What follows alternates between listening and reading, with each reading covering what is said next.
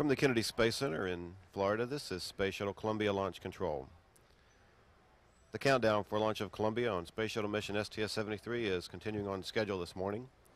The window for launch of Columbia opens at 9:50 a.m. Eastern Time and extends for 2.5 hours.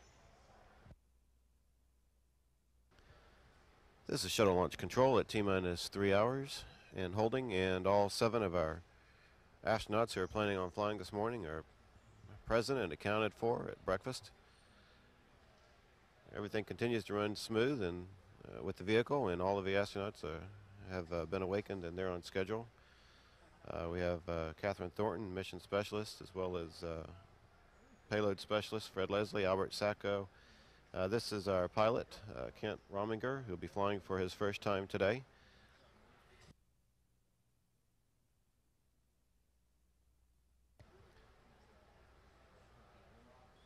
Seated next to him is Mission Specialist Michael Lopez-Alegria, making his first flight into space today. And seated next to him is our commander, Kenneth Bowersox, the commander of this 7-person crew, making his 3rd flight into space today.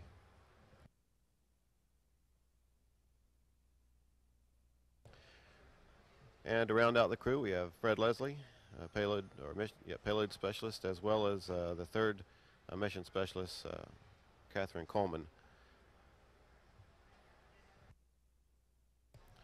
All crew appear to be alert and ready to fly, make this final attempt, we hope, at launching Columbia today. This is Shuttle Launch Control at T-minus 3 hours and holding, and we have live TV coverage of the crew donning their flight suits in the crew quarters.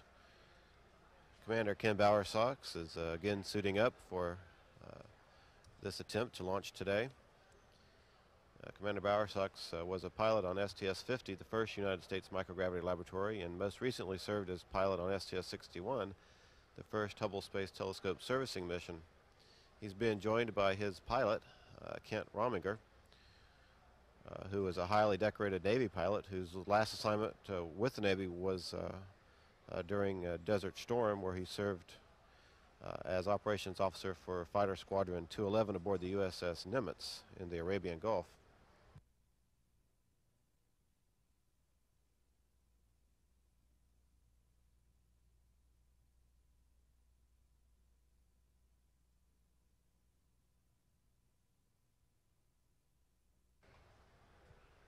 Fred Leslie is one of our 2 payload specialists who will be flying today. He's making his first trip into space. Leslie holds a world record as a participant in the 200-person free fall formation as a skydiver. He's an avid skydiver.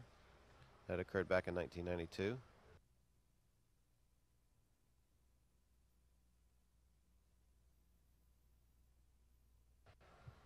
The crew members are being assisted with their launch and entry suits by suit technicians from both Kennedy Space Center and the Johnson Space Center.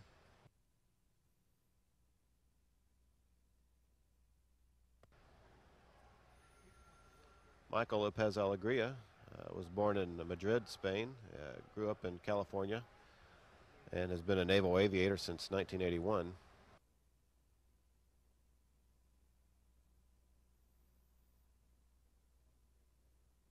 These suits are partially inflated to allow for added comfort and protection.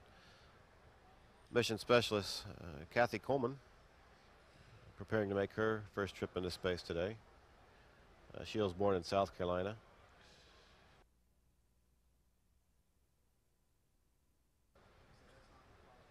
And she's done some research for the Air Force and set endurance and tolerance records as a test subject in the centrifuge program.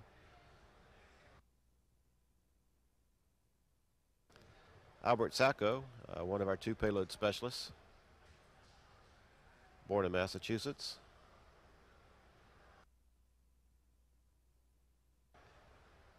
He'll be working with the crystal growth experiments aboard this space shuttle mission. This will be his first space flight.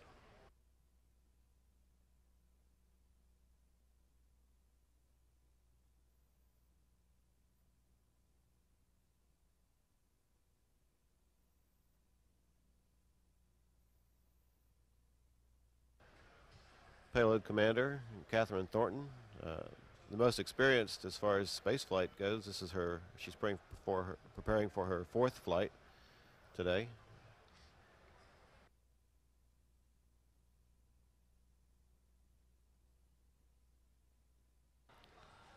Again, she will be the payload commander aboard this mission. She's been an astronaut since 1984, and she's flown on missions STS-73, STS-49, and she was a spacewalk specialist aboard STS-61, the Hubble Space Telescope servicing mission.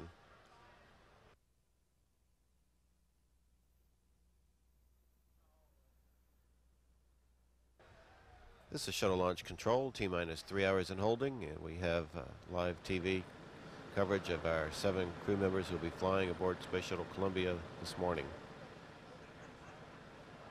Again, they're coming out of their crew quarters, getting onto the elevator, which will take them down to the Astrovan.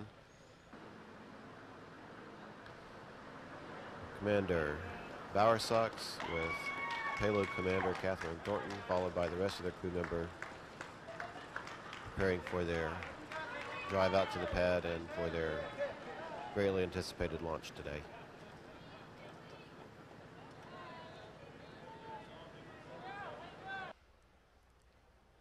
But at this time, everything continues to operate properly. No technical issues are being worked. And we're just a few seconds from coming out of our hold at T-minus 3 hours. And we are at T-minus 3 hours and counting.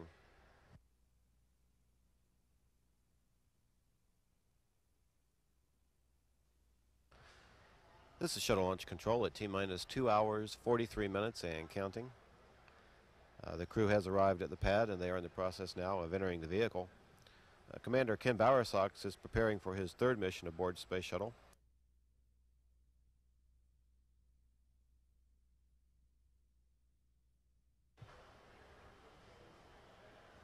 Commander Kent Bowersox has entered the vehicle, and now preparations are being made to assist Albert Sacco in entering the vehicle.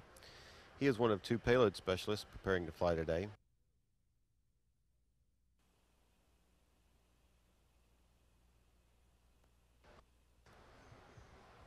Preparing next to enter the vehicle is pilot Kent Rominger on his first trip into space.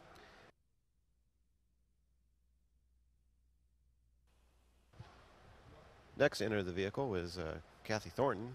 She is the payload commander for mission STS-73 and a veteran of 3 shuttle missions.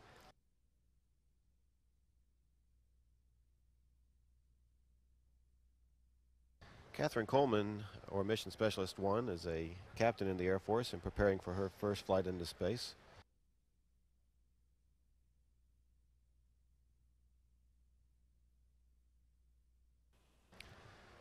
This is shuttle launch control at T-minus 2 hours, 9 minutes and counting. 5 of the 7 astronauts are already on board the Space Shuttle Columbia. Fred Leslie at this time is preparing to make his way aboard the orbiter. He is one of 2 payload specialists on this 16-day mission and is responsible for the fluid flow experiments in the Space Lab. At this time, Michael Lopez-Alegria is preparing to board the vehicle. He will serve as the flight engineer on this mission.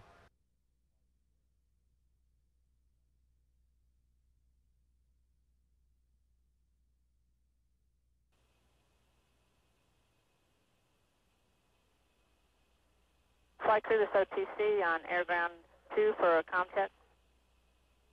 CDR. CL2. MS1? MS2.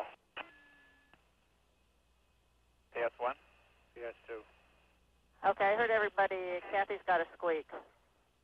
Going We're going to... to try to get MS3. Okay, that's it.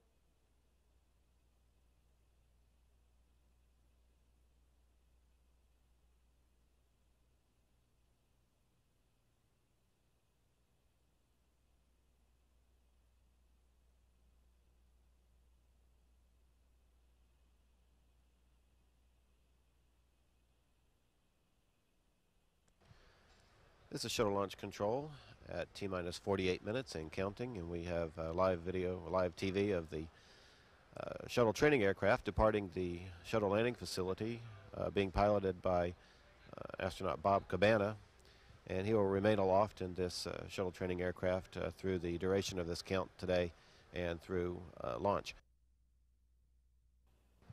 This is Shuttle Launch Control. We are at T-minus 20 minutes and counting. Completion on 817 and 818. Copy. Safety console 818 complete. I copy what I'll give you 971.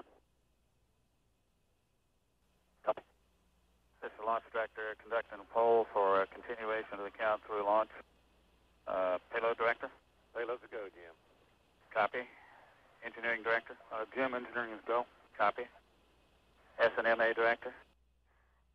Jim, obviously, until we get the range thing resolved, we're no go. Copy that. Range weather? All constraints are green. Copy that. And Columbia, as soon as we get this problem cleared up with the range, I think we'll be in a configuration where we can launch today. So have a good flight, and we'll see you back here in a few days. All right, Jim. Well, thanks a lot. We're looking forward to getting on orbit and getting to work. 34. Okay. This is Shuttle Launch Control at T-minus 9 minutes and holding with just under 40 seconds remaining in our hold. And those words from Launch Director Jim Harrington to NASA Test Director John Guidi that we will pick up the count at T-minus 9 minutes on time. And if we don't have word from the range that they have resolved their problem, then we will hold at T-minus 5 minutes until that problem is resolved. All weather issues have been cleared. We're not working any weather concerns at this point, either from a launch standpoint or a return to a launch site landing abort point. 5 minutes and wait. We are 4 minutes away from picking up the count. TLS at speed. T-minus 9 minutes and counting. TLS copy. Clock will resume on my mark. 3, 2, 1, mark. T-minus 9 minutes and counting. TLS auto sequence has been initiated.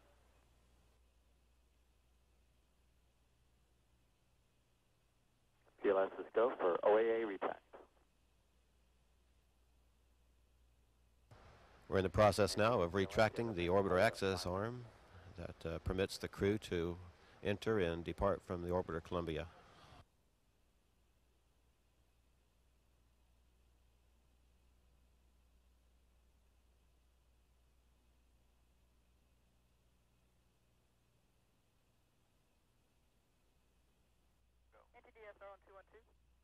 Go ahead, SRO.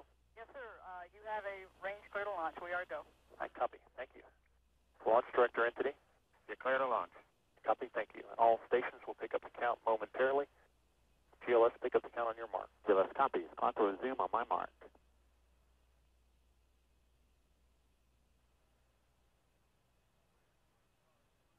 Three, 2, 1, mark.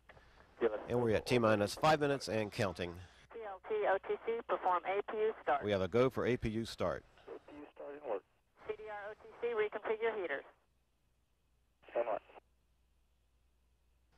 No problems are being reported from the crew. Your visors and initiate O2 flow. This test team has worked really hard to get you to this point. It's your turn for a great 16-day mission. We're closing our visors, and we can't wait to get to work. TLS is go for EP LH2 pressurization. T-minus 1 minute, 45 seconds and counting. Launch operations continue to go well this morning as the Space Shuttle Columbia soon will begin its 16-day mission to continue microgravity research.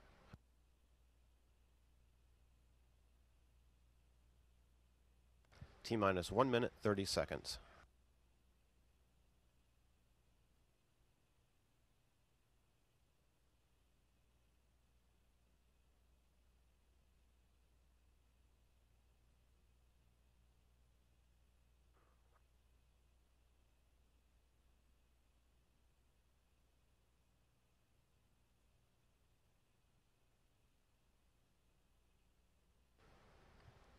T-minus 60 seconds and counting.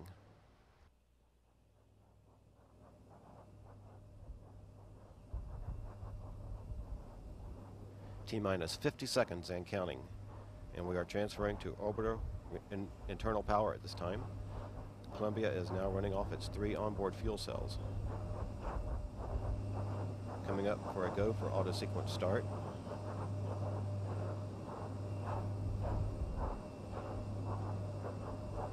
Ulysses go for... And we have a go for auto sequence start. Columbia's onboard computers have primary control of all the vehicle's critical functions. 20. T-minus 15 seconds. 12, 10, 9, 8, 7. We have a go for main engine start. 5, 4, 3, 2, 1. And liftoff. Liftoff of the Space Shuttle Columbia, catapulting scientific knowledge through microgravity research. We're in the roll, Houston. Houston now controlling, Columbia underway on its 18th trip to space, rolling on course for a 172-mile-high, 39-degree inclination orbit. And roll program, Houston.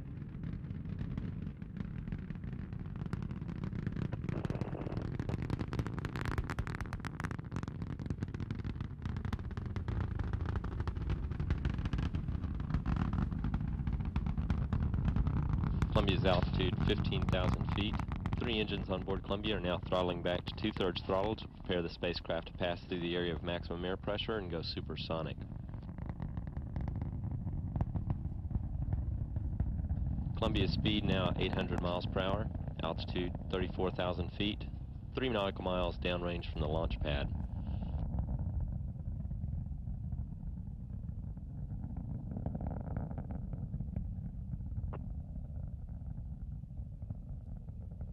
Columbia, go at throttle up. We heard you that time, plane. Go ahead, throttle up. 3 main engines on Columbia now back at full throttle. Columbia is now airborne for 1.5 minutes. It's burned almost 2.25 million pounds of propellant already, weighing less than half of what it did at launch. 3 main engines on Columbia working well at full throttle. Good hydraulic systems, good electrical systems. Altitude now 100,000 feet, 14 miles downrange from the launch pad. Columbia traveling 2,800 miles per hour. Flight controllers are standing by for burnout and separation of the twin solid rocket first stage, upcoming in just about 8 seconds.